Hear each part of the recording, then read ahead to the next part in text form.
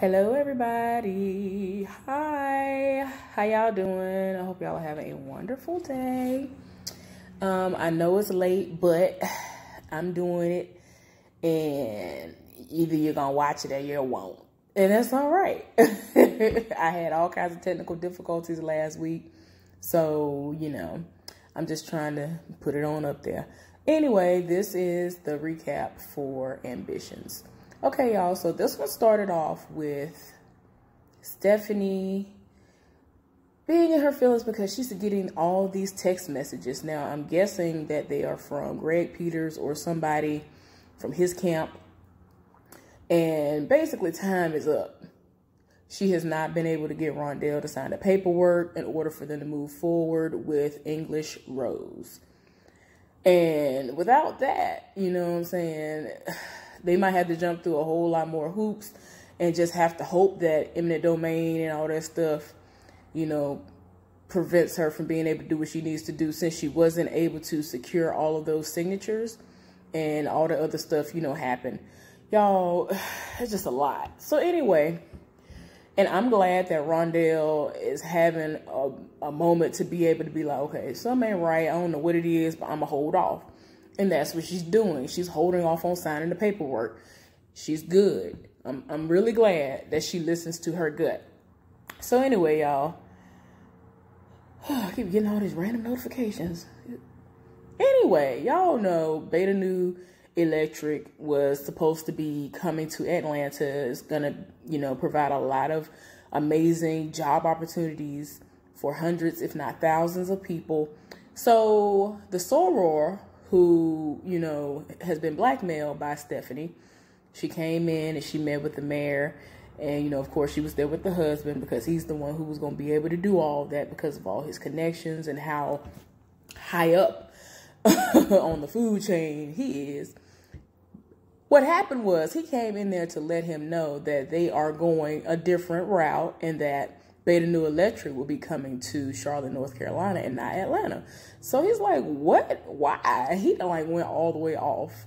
Evan is very, very, very upset about it.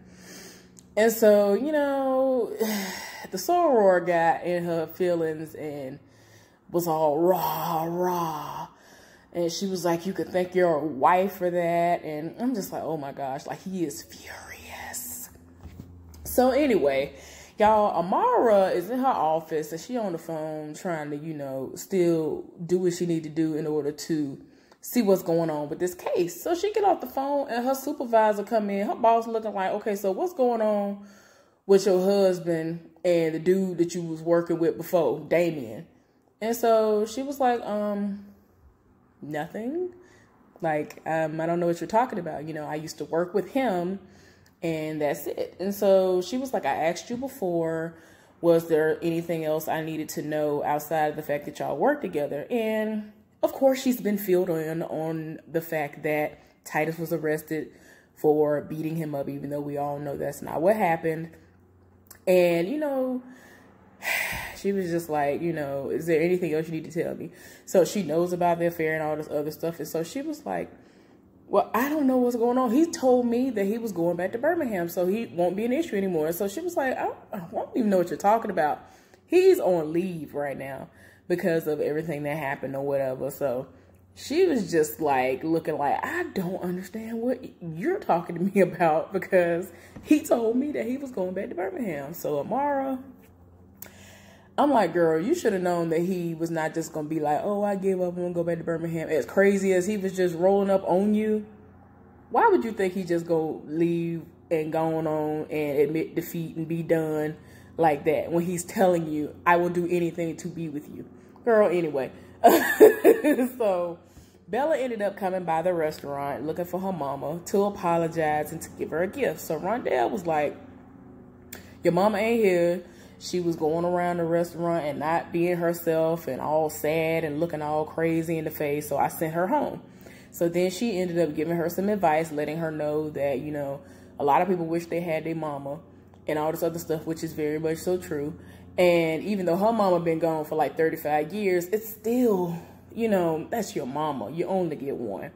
And so, you know, she's trying to make it seem like she now knows the error of her ways and that she shouldn't have done that and all this other stuff.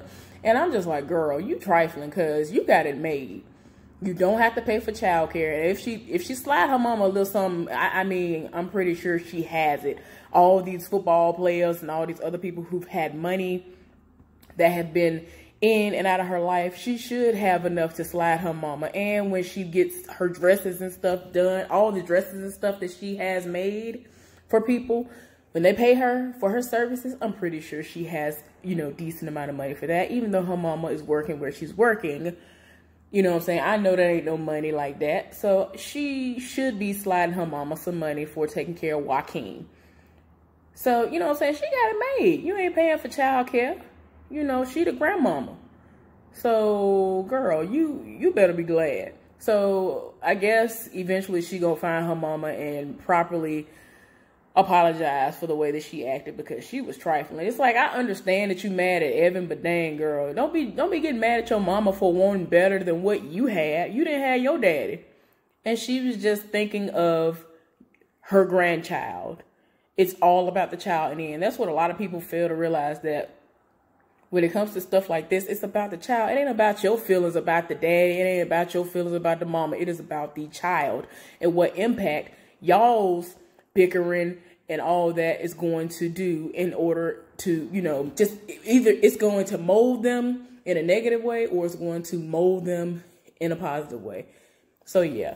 Anyway, Stephanie is in this meeting, right? And she's just sitting there. You could tell she's going crazy. Everybody is in there like kind of talking to one another and talking over one another and going back and forth. And it's a room full of real estate investors. Everybody is in their feelings because they were on board to try to do something with Greg Peters' company. They have been invested in his, you know, they're invested. And so they're looking like, okay, what in the world's going on with this English Rose situation?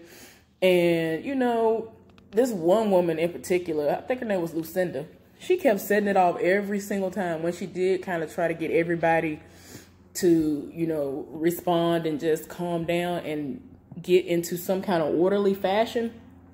She was just, how do we know we're going to get a return on our investment? How do we know that this is going to actually pan out the way you said it was? This woman eventually read Stephanie and was like, I don't understand what's going on. Well, really, I do understand what's going on because before, whenever we made deals, the deals went through your father. Maybe the problem is because you're the one trying to broker these deals. She read her. I was here for it. I was here for it. But, I mean, Stephanie, in the end, did tell the truth, which was, you know, in the past when things have happened, why are you trying to make it seem like, you know, even though I am an entity, I am a part of the company, why are you trying to make it seem as though you don't think you're going to get a return on your investment? And so she asked her, you know, before when we've had businesses, when we brokered deals for y'all before, weren't y'all able to still get a return on your investment? And so, you know, in a way, these people are like, okay, that was then, this is now. And like we said before, which was, I said what I said, your daddy was the one handling it before, and look what we at now. Because this should have been off the ground. They should have been broke ground and been doing what they need to do. And like, you ain't showing us nothing. Like, has been really all talk and all seriousness. She's been more talk than anything else. No action. So these people looking at her like, okay, well, we'll give you a little time, but if you don't do if you don't deliver, then we pulling out. So she was like, you don't have to worry about that.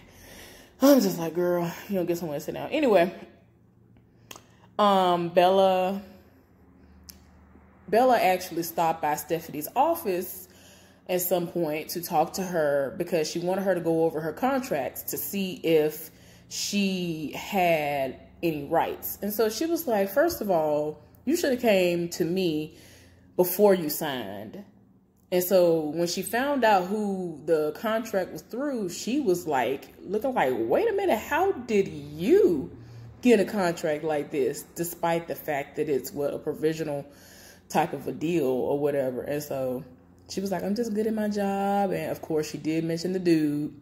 And you could imply very easily that, you know, that was a big part of it too, because he's here for her. So she was like, okay. So she was like, can you look over it for me and see if I'll have any rights? Because she just wants to make sure that if anything were to pop off where they just like, okay, we like what we saw, but we want to keep everything you done gave us. She don't want that to happen. So she was like, okay. She was like, even if I don't have enough time, I will drop it off, you know, to somebody else that works under me and let them handle that. And I'll get back to you. So I was like, okay, at least she's going to actually help, even though she don't know the, you know, situation with her sleeping with her man and some more. Anyway, y'all, Titus has accepted Rondell's proposal, which is to take on her case.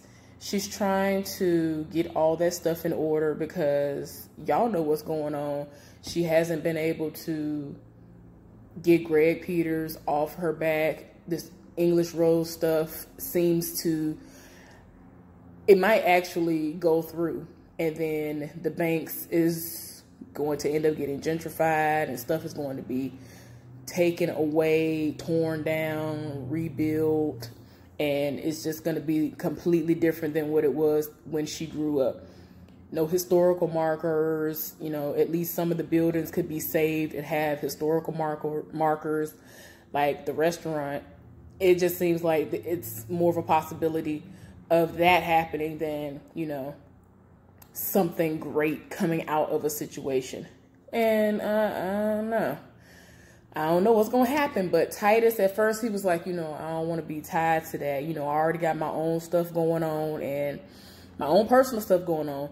Purefoy, the company already has its own stuff going on. So, and they don't really, I don't think they'll be here for me doing no pro bono work. So, you know, at first she was like, oh, well, you know, I understand.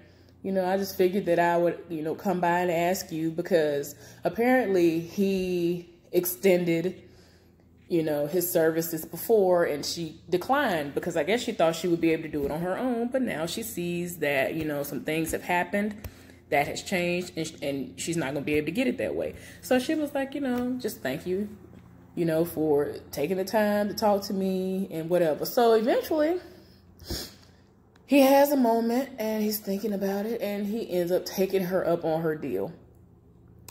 And tell me why he got off work one day. He hadn't even left the building. Damien is in the building waiting on him. And he was like, look, man, nobody got time for this. This time, we are in front of cameras. Ain't nobody going to be able to doctor up no films. You ain't going to be able to doctor up the none of the images to make it look like nothing happened or nothing's going to disappear because we're here on my turf. So what is this all about? So he was like, you know, I ain't here to start nothing with you. You know, I just felt like you should know the truth because I don't think you know. So he told him, like, you know, your wife probably told you that we were only together one time, but that wasn't the case. We'd have been together way more than once. And, you know, all I need to really tell you is that all the information that you need, I got receipts and I've sent them to your work email. So he done sent all this evidence to his work email. Voice recordings, text messages, pictures, I mean, whatever. All kinds of random receipts, right? So you could tell that he has this feeling of, okay, maybe some stuff that went down. Hopefully it's a lie. You could tell he's kind of mixed feelings on what the situation could be, what the outcome's going to be. Y'all, this man pulled that information up. And when they finally came back to a scene with him, he was at the house, sitting in the dark, waiting on Amara to come home. That key opened the lock.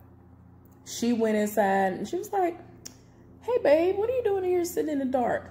And she's trying to talk to him.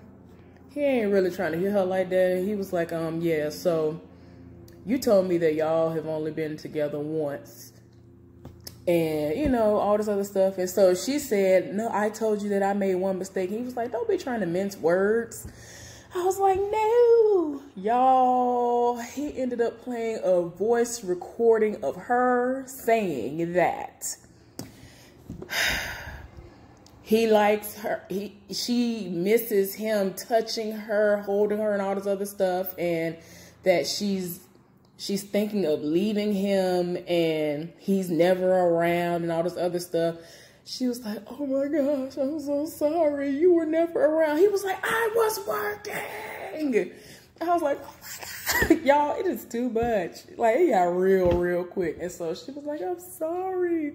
I'm sorry, y'all. He already had some bags packed. And after he played that evidence for her, he politely walked out of the door. And she started crying. And he had broken picture of the two of them together, like before she even came in the house. Like, he is tired.